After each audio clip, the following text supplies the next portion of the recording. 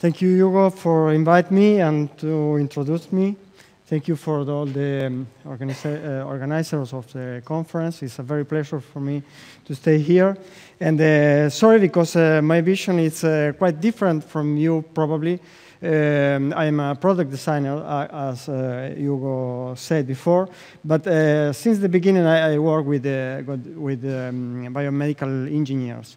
And then I have a probably different perspective about your work. But I think I'm convinced that we can collaborate and we can make it better together.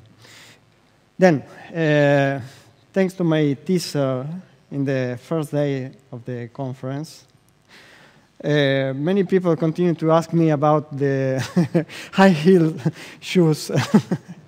And the question was, why, if everybody knows that from the biomedical point of view, from the biomechanics point of view, use high heel shoes, it's a completely disaster.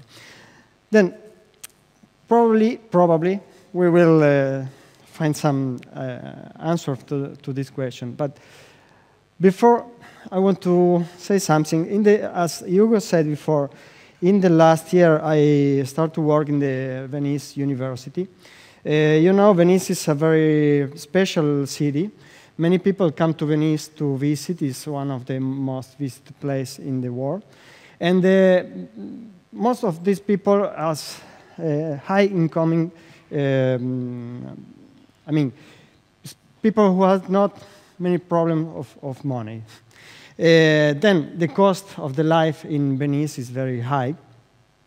And every day when I go to work, I cross San Marcos Square. And then after San Marcos Square, there is a street full of shops, of stores of the best brands, Italian brands of fashion. One of these brands is Swarovski. And